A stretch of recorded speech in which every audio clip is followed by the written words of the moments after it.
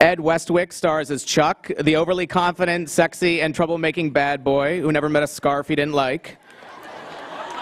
Ed was recently seen in two high-profile features, Children of Men and Breaking and Entering. Please welcome Ed Westwick. Leighton Meester is Blair Waldorf, Serena's BFF and competitor. After making her television debut when she was 13 on Law & Order, she got her breakout role as singer Justine Chapin on HBO's Entourage. Please welcome Leighton Meester.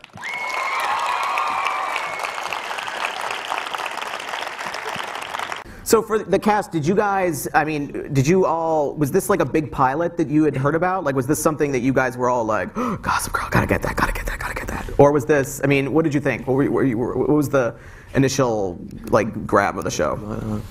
I first heard about it by reading about it. Actually, my agent and my manager told me about it, maybe a couple weeks in advance, and then I read it and loved it, and that's how all that started. Did you immediately think, I'm Blair, I'm totally Blair? Well, or you the funny thing is, I say, yes, it was meant to be, but I think that once something happens, that's when it's meant to be. But by the time I got it, I was like, it was destined to be from the beginning, so. Yeah. Except you were blonde at the time. Yeah. I was. I had blonde hair. That was Blair's, she's the brunette. She is, that's a big part of it. She's the complicated one. She's complicated. She's brunette. And the network, which has been amazing and supportive of the show, were like, she's great, but she's blonde. And we're like, she could also be brunette. And dyed your hair during the audition process. Yeah, I tried to show up in a wig one day. They're like, no. It doesn't work. Can you actually do it? And I was like, I didn't get it yet, but I guess I can do it. And then I've not gone back. If you ask a young actress a young blonde actress in the middle of pilot season to dye her hair brown, you better be pretty damn sure you can get her the role. Yeah. Were you looking to do a TV series, or? No, I wasn't at all. I knew that was the last thing in the world I wanted to do. But also, before I started acting, I knew that was the last thing in the world I wanted to do. And then I did Sisterhood, and I was like, this is fantastic, I love it. And then I sat down and met with Josh and Stephanie, and it's a big commitment, signing away 6 years of your life to one character, one cast, one job. But they were just so passionate about everything, from the set to the other actors to the wardrobe to every storyline, and it was just so great because you take so many meetings with big studio executives, or you hear about people that just sign their name off on a project. They just stamp it and that's it, and they're not involved. But to meet people who were our executive producers and creators that were so involved and were so excited to be doing what they were doing, it was just, it excited me and made me really want to be a part of it. But you made us promise that in no season would your character ever be locked in a cage. It was that, locked in a cage, and brainwashed by an old lady addicted to cough syrup with rattlesnakes. It happened to my sister. What? I also what show? Real life. What the hell show was your sister on? Was she on some kind of snuff film show? It was WB, Savannah. Savannah. Oh, I love it. Oh, we all remember Savannah. Another promise was no pet monkey. Chuck has a matching pet monkey with coordinating outfits, and I was like, I would love to be part of the show, but I can't act with a monkey. And then I got a few of them. I'm She got a few of them. Come on, it was a joke. Lord have mercy. That was a lot of information about cages, and I'm sorry, I was still thrown off by that stuff. He was like, wow. Who else didn't want to act in a cage? Well, some of them started a cage. Wait, for the guys though, did any of you guys, did you guys audition for any of the roles that you didn't end up getting? Ed, what did you? I was supposed to went up for this young man's part, didn't I? Didn't work out. What? Didn't work out. Don't know why. No. That would have been. That was that expected. Ed came in and read for Nate, and we're like, this guy is super compelling. I was also blonde at that point. I was up for Serena for one. Weird. And you were both blonde. We were both blonde. Yeah. Still am on a Thursday night. What's he say? All right, so you guys are filming now in New York City, which, I don't know, for people that, live in LA, New York fans, I'd say, are very vocal, and I mean, I've walked by the set a number of times and heckled you all. But do you, I mean, what's it like filming on the streets? Are people like, Serena, Blair, do they yell at you guys? Do they, is it? Sometimes. Yeah. But we love them. They're all like, I mean, obviously, but they are the girls who we're portraying in the show. We shoot in the Upper East Side, and there's these girls in their uniforms and their Hermes bags coming up, and they're huge fans of the show, and I feel like we're doing something great. What? Someone sneezed. Sorry. I need to learn to let it go. Sorry, I'm charming. Practicing. I thought it was charming. Speaking of people that aren't always liked by the fans, Ed, where? What did I do? Yeah. No, I mean Chuck is a polarizing fella, I'd say.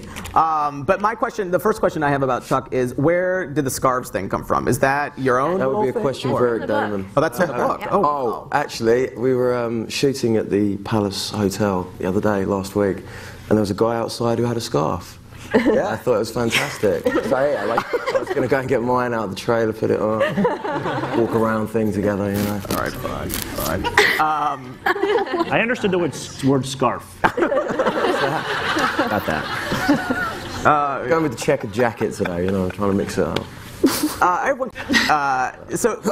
Chace, I'm going to move on to you. Nate seems like the most unhappy person on the show, I feel like. So conflicted, right? He's sort of like, I think he's more brooding than like Dylan McKay or like James Dean. Like, he makes those people look happy. It's all the pot, man. I mean, God. What do you think it's going to take for, why is it that he's so unhappy? Is he just that he hates this world? Does he hate himself? Let's go inside who Nate is. His best friend's me, for God's sake. Yeah. Why? He's Nate's so dark, isn't he? No, I think the whole family thing with your dad doing blow and all. I don't know, maybe that has something to do with it. He's conflicted. What can I say? I don't know what to say. But yeah, I think that he's going to have opportunities to come out of his shell more and sort of see a side of Nate that's not so pot smoking. Well, it seems like Taylor, Jenny seems to kind of be honing in on Nate a bit. I feel like she's spends a lot of time. Not happening. It's not happening. I've already talked to Dan about this. You could get happier, though. I mean, it could be. I talked to Rufus. He's not. Age difference, man. I don't know. I think she's like more like a little sister to him. Okay. Possibly. But I don't think she sees you as I think she sees you as like an older brother that's not related to her, who she wants to date.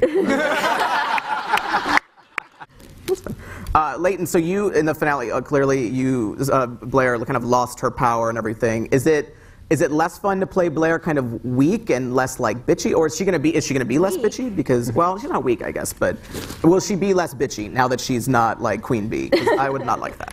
Look at that face. What do you think? What's the question? Is it more fun? Is it more fun? Do you like playing her as the villain, like the Queen Bee villain, or do you like this kind of new, like? I like a little both. I think that she kind of lost her footing a little bit because she let all these things kind of get the best of her in the beginning of the series, and now she's been dethroned by somebody who she deemed beneath her, so she's kind of got a dose of reality. But I mean, I really like seeing the human in her and playing that so that not everybody hates me in real life. But I mean, it's really fun, and I mean, I would like to say a challenge to be bitchy, but not too much. When you first read that Blair and Chuck were gonna get together, what was your initial reaction? I mean, were you? Yes. Thank God for that. That's perfect. They're perfect for each other. He understands her like nobody else does. Yeah. So.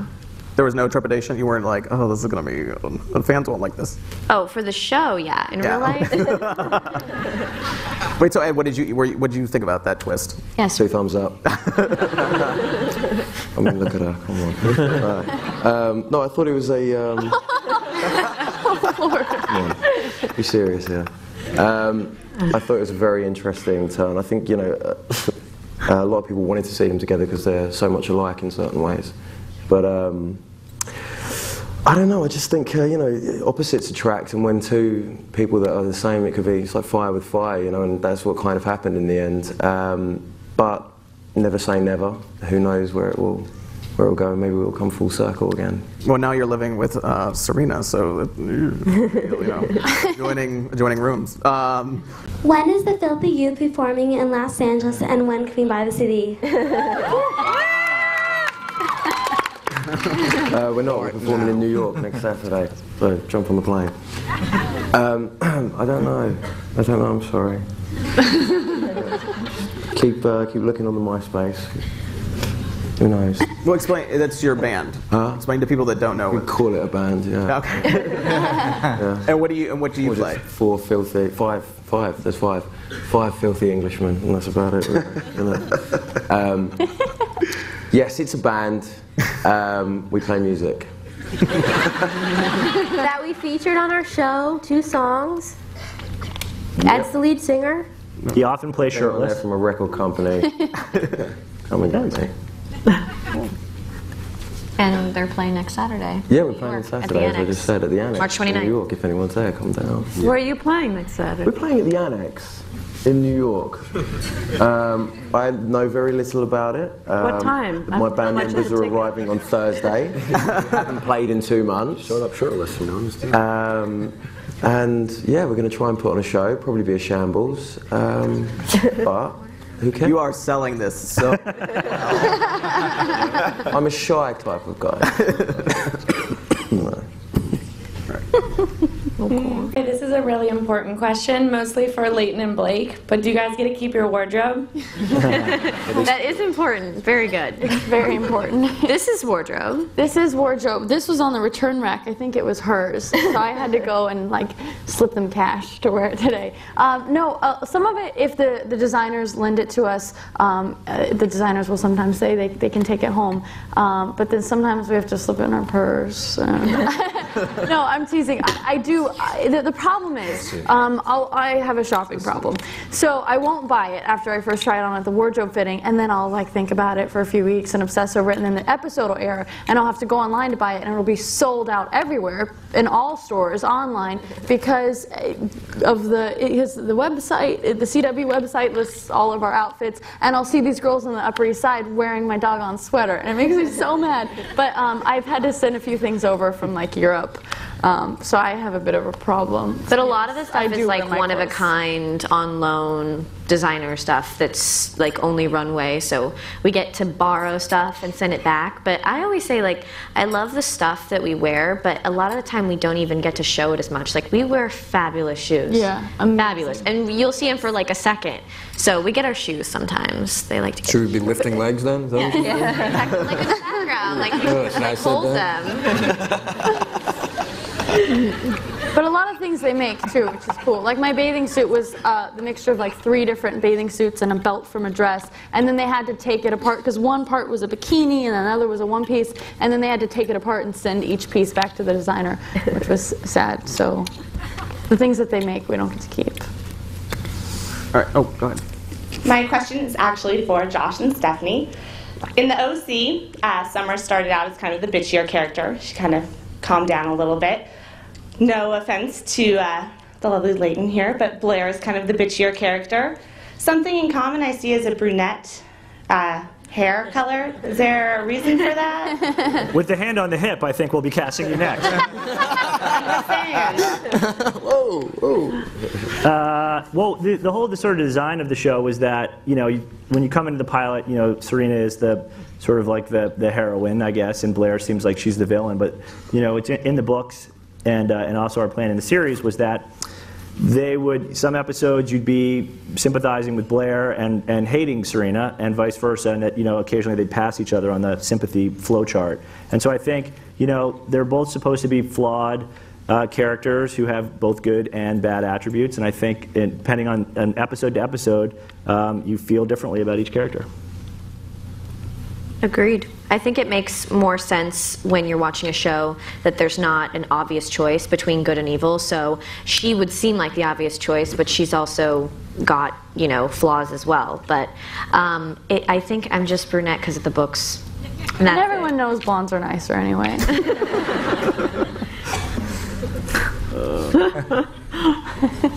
Oh, over there. Moment by me.